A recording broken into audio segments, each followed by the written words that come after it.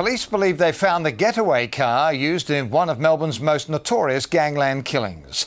They've also offered a $100,000 reward for information, hoping to break the decade-long mystery. Rory McLaren has more.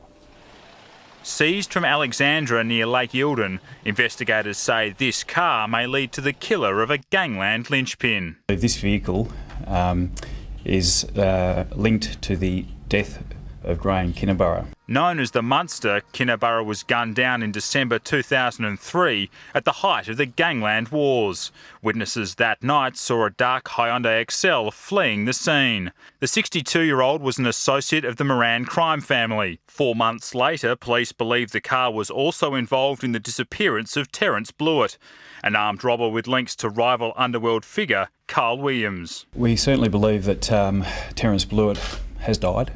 He's either been murdered or he's died as a result of an accident, and we believe whatever occurred in that vehicle. Williams was always a suspect in Kinniburgh's murder, but others are also being investigated over Blewett's disappearance, including the car's then owner. They haven't been helpful in terms of investigation, and as a result, there's still a person of interest in that inquiry. New information came to light as police re-examined 17 gangland investigations for the coroner. Police forensic experts will now systematically go over every centimetre of the vehicle as they look to find the DNA evidence to help close these two cases for good. If someone has bled in that car, for example, there's trace DNA, we're pretty confident we can pick it up even 10 years after the fact. A $100,000 reward has also been offered. The current owner of the car is not under investigation.